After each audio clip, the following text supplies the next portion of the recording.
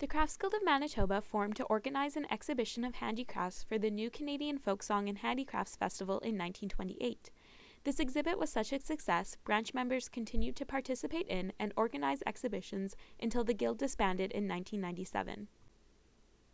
The Depression struck soon after the branch's formation, however this did not stop them from continuing on with their work.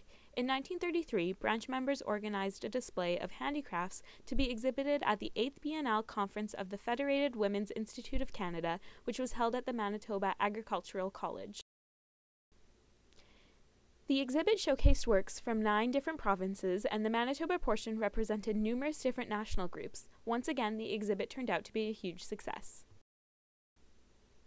The Manitoba Branch, later renamed the Crafts Guild of Manitoba, developed a reputation for putting together excellent exhibitions. They were often asked to participate in exhibitions at local, provincial, and national levels. One of their most celebrated events was the juried show In Praise of Crafts. This exhibit was the first juried show for Manitoba craftspeople. It was presented by the Crafts Guild of Manitoba in 1978 to celebrate their 50th anniversary. The success of their first juried show was evident because from then on the Guild went on to sponsor a juried show every second year for the next decade. Their third juried show received over 300 submissions, out of which only 107 were accepted and exhibited. Members of the Guild were praised for their hard work, and it was recorded that over 2,000 people signed the guest book. Crafts of all mediums were exhibited, from quilts and table runners to ceramics and cutlery.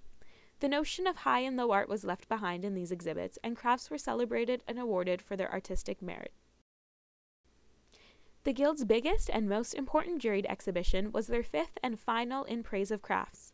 Coined as a milestone in the creative progress of Manitoba crafts, the 1988 In Praise of Crafts marked the Guild's Diamond Jubilee anniversary. The exhibit was held at the Winnipeg Art Gallery and was called one of their best shows that year. To commemorate the special event and important anniversary of the Guild, a catalogue of the exhibit was printed. Depicted on the cover is Marilyn Stewart Stother's piece, Mommy Will There Always Be Flowers, which won the Lieutenant Governor of Manitoba Medal of Excellence and the Bessie Bullman Best of Show Award. The Manitoba Crafts Museum and Library has in their collection the table linens by Anne Eyre, which received the Diamond Jubilee Award for Best Traditional Work. These juried shows, along with the numerous other exhibitions organized by the Crafts Guild of Manitoba, provided a space for craftspeople to exhibit their work, which in turn helped raise the status of crafts in Manitoba.